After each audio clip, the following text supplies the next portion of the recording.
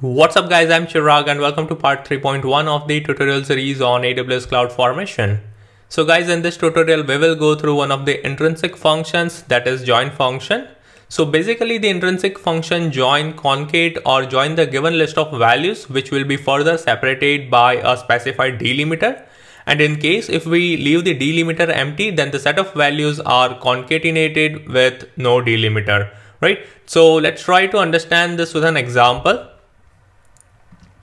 So here, as you can see on my screen, I have this template which basically creates the S3 bucket with the name that user will enter at the runtime, right? So here on line number 4, we have defined our parameters and we have only one parameter within that where it says enter S3 bucket name and user will enter certain string, right? So that's parameter. And on line number 12, we have defined resources where we have defined only one resource, that is the S3 bucket, right? And that is something that we want to create with the name that user enters, right? So that's basically the high level overview of this template. So now here what I want to do is I want to create the bucket with the name that should include the string that user enters as well as the current region name and as well as the current stack name, right? So it should join all those values and then it should create the bucket with that name, right?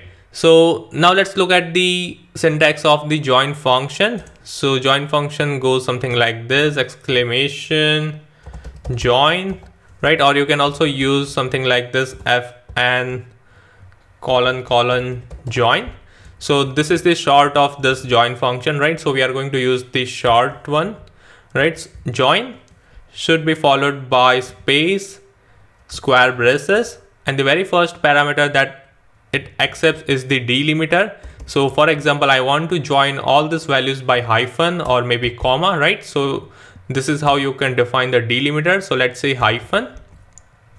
And then there is another list which will be the list of values that we want to concate or join, right? So it could be anything. It could be a string.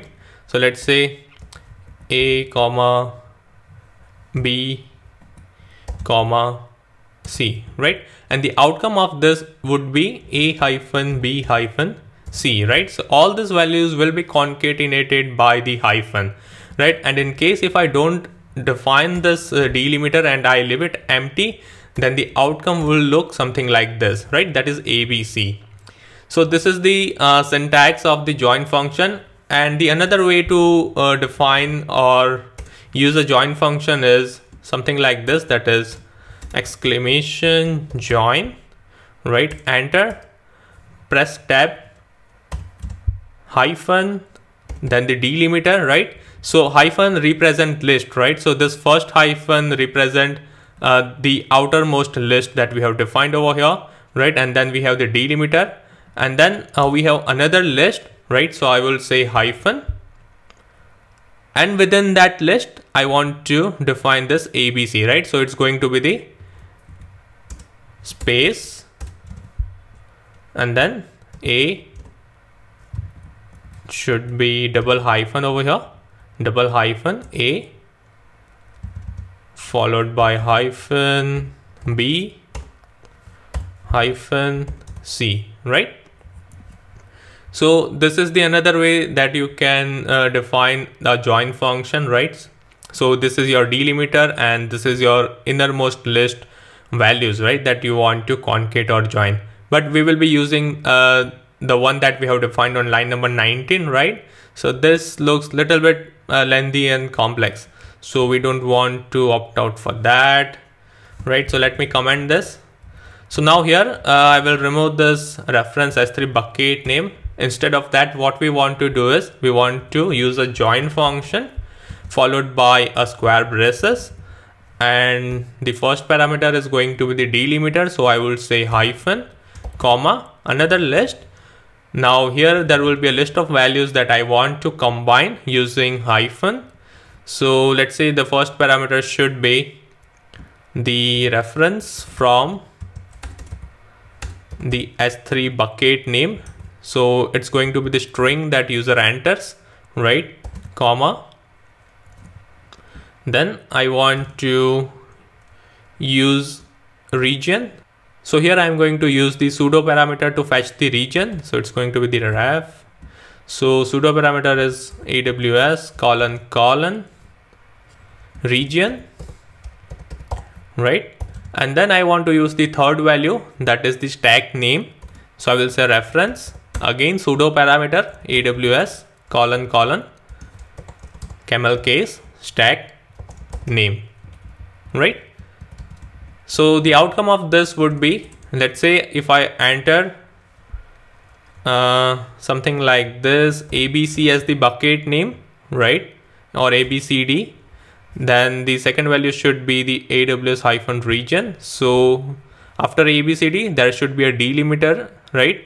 So it's going to be the hyphen. The current region would be US East 1, followed by again the hyphen, the third value or the third parameter, that is the stack name. So in case if I enter the stack name as ABCD, then the outcome string will be like this, right? And the name of the bucket would be this one, right? So let's have a look.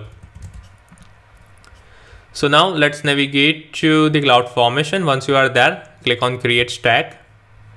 Now here we will say template is ready, upload a template file, choose a file. I will say s3_join and say next, give a stack name. So I will simply say ABCD, right? And then within the S3 bucket name, I will say ABCD again, say next again, and say create stack.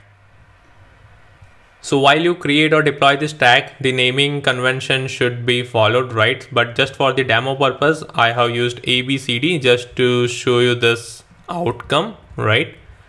So make sure you follow proper naming convention while you create or deploy a stack. So now the stack is deployed. Now let's navigate to resources. And now if we look at this physical ID or the name of the bucket, it looks identical to what we have here, right? ABCD US East 1 ABCD separated by hyphen, right? If we click on this physical ID, it will take us to the S3 management console within that bucket, right? So here we are, right? Here we have this bucket created. So guys, this is how you can use join function as per your requirement or as per your use case demand, right? So guys, that's it for this tutorial. And as usual, if you want me to do tutorial on any use case or service, then please leave them below and I will try my best to come up with the tutorial as soon as possible. And if you have any queries or comments, then again, please leave them below and don't forget to like and subscribe to my channel, and see you next time.